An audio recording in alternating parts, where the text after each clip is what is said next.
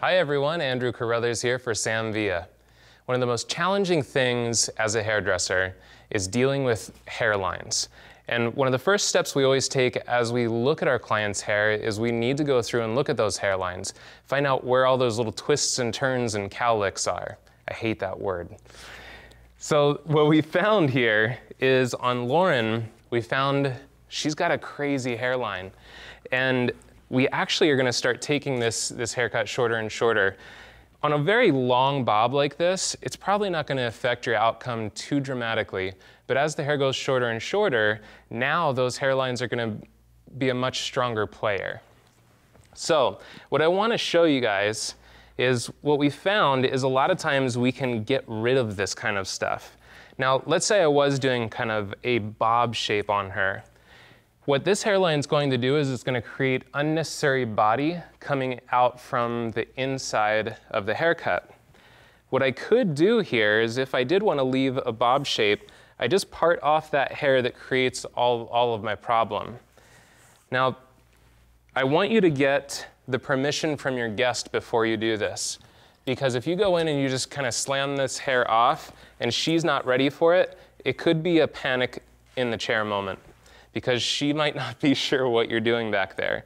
So talk to her about her hairline and what kind of challenges it's creating in the haircut, and then get an agreement with your guest. Is it okay if I take this step to make your haircut better? As soon as they agree, you're clear to go, and I promise you, they're gonna thank you for it later. So what I would do is, I would take a reversible blending scissor, and what's important about this is that whichever the way these teeth go as we cut is going to push the hair in a certain direction.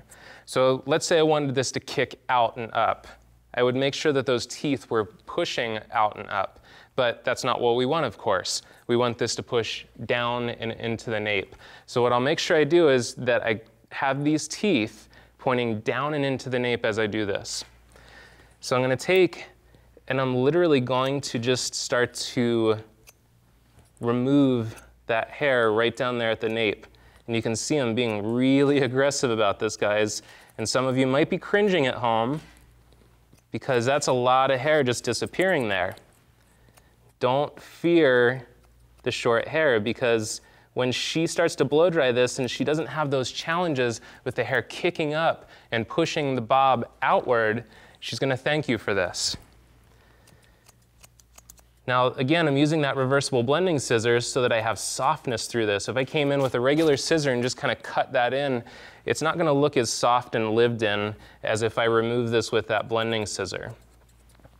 So I'm just basically almost whittling the hair away with the scissor rather than coming in and just creating a hard line. Now, I'm not gonna take it all the way down to the scalp, because there, from a 5-foot distance, that still looks completely and totally soft, and it just looks blended. Now, here's the thing, is we have to remember, we have to remind our guests of this too, that most of our friends and family, they don't see us from here. If they do, you got a creepy friend and family group. Now, the thing that's really important here is that if we're gonna talk to our clients in that way, let them know, hey, from 5 feet, this is gonna look so natural and easygoing.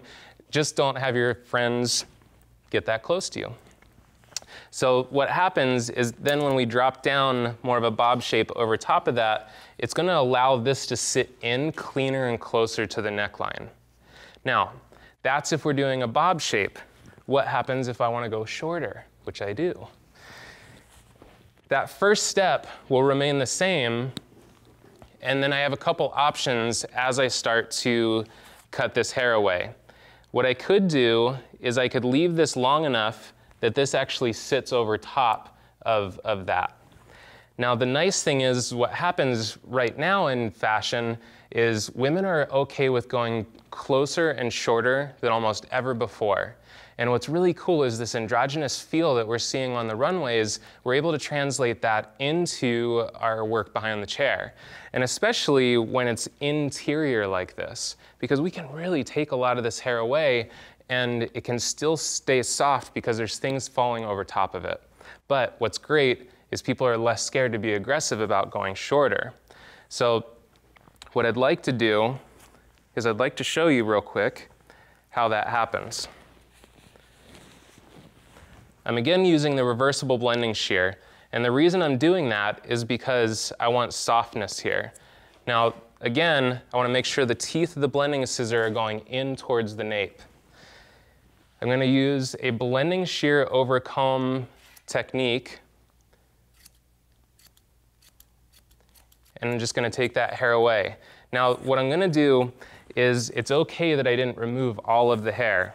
You can see all the hair's not gone there yet. And I just did maybe 5 or 6 cuts, and I'm going to let it drop.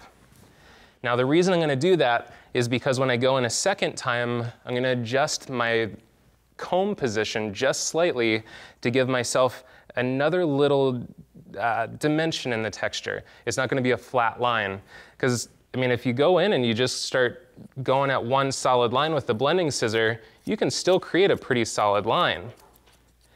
But I want this to stay soft. So I'm going in,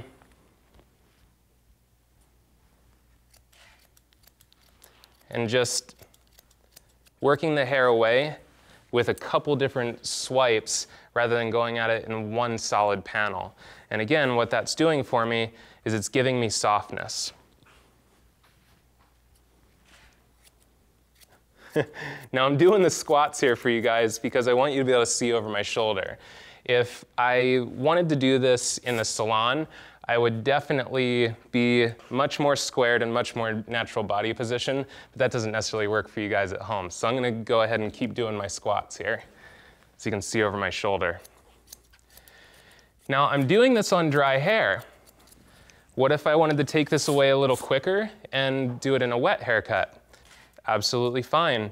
The only difference is that as you do a wet cut, you're not necessarily getting the same visual impact. You're not going to see the hairline develop in the same way that you would if you did this dry. With it dry, I can see exactly what's happening with every single cut that I take. Personally, we prefer to go in it with dry hair. So that's what we're going to encourage you to do, is do the dry hair.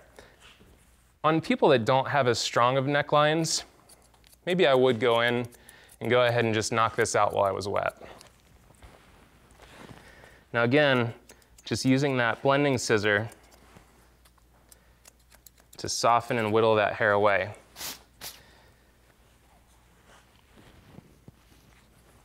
I'm gonna come in one more time from this corner, just to blend that detachment. And then this is going to create a really nice base for us to actually drop this next section over top of and work with it without the interference of that gnarly hairline she has. So again, if you just need the hairline gone, just section that away. Use that reversible blending scissor to just pull that texture away from the head and remove that crazy cowlick. This is exactly the tool you need to blend those down and make them disappear and have it just appear flawless and natural. Guys, thank you so much for watching today. I'm Andrew Carruthers for Sam Villa.